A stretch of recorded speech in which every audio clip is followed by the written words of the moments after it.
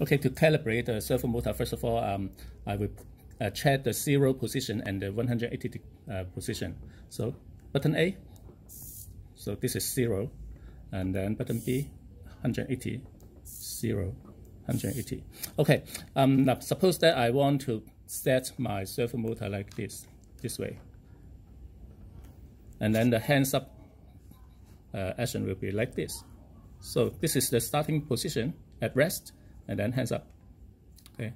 So what I need to do is to set the rest position, that is 180 degree, because it needs to turn clockwise. So 180 degree. This is 0, 180 degree, and then I will set this one as the rest position. So this is at rest, and then hands up. This is 0. Okay. Obviously, the angle is not right, so I have to change the angle.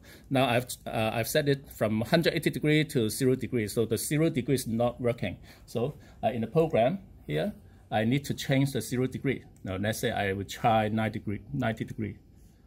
Okay, and then download the program and upload it to the microbit.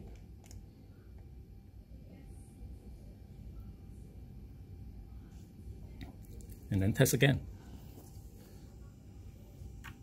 So I hope that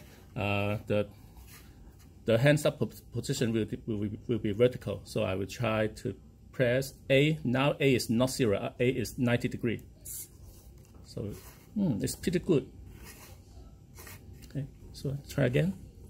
At rest, and then 90 degree. So that's it.